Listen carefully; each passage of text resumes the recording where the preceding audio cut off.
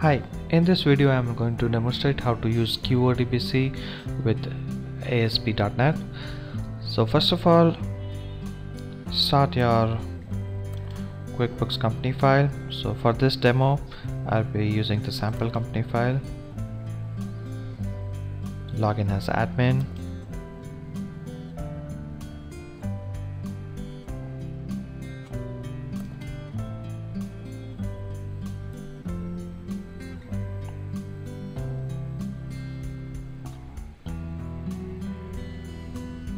Alright, so I have already pre-configured my ASP.NET site and I just have the connection string. It just pulls the connection string and fires the select statement for company, customer or transaction. So let's get started with connecting it. So before to that, just make sure you have QRemote server running. In my case it is not running, so I'll be starting the QRemote server. You can also verify it from the task manager that QRemote server is not being running on any of the other users account. So to be QRemote, it's not running, so I'll be starting it, but by default QRemote server gets started automatically. So for this demo purpose I'm going to start it manually. And as you can see, we have QRemote server started. So QRemote server will be having an IP address listed,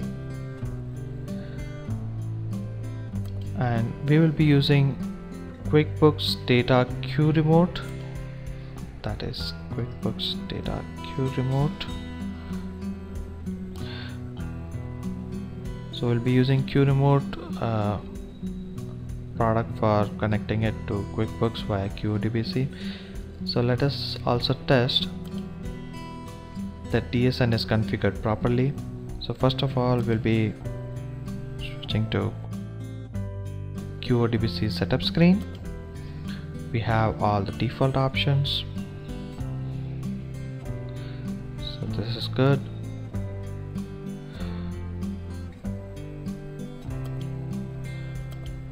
Let us also configure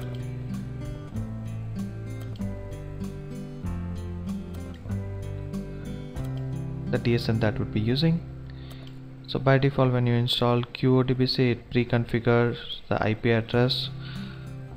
So in case your QRemote server is listing a different IP address, you need to change the IP address over here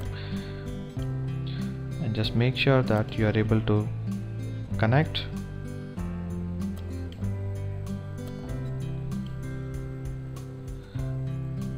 Okay. Right. So I'll be minimizing the QRemote server. Let us keep that one open. And now let us test the connection.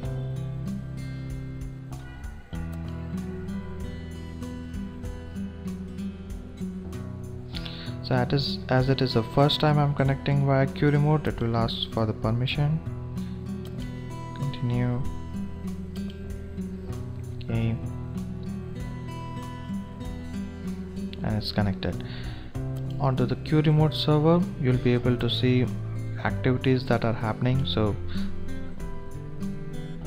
in case you are facing some issue onto connection, you'll be able to find it out whether the QRemote server is able to connect or not. Let us also test customers.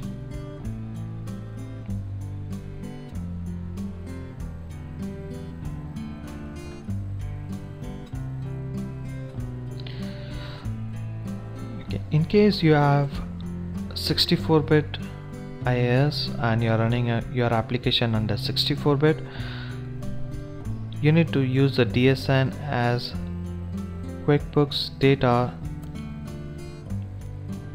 64 bit. So that would be under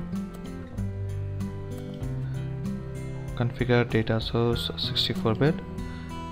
You'll have the default DSN listed over there.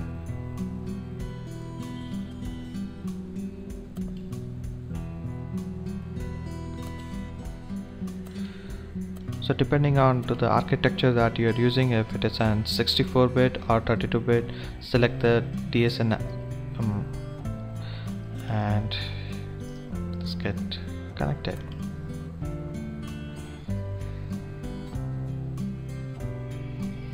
I hope this video helps. Thank you.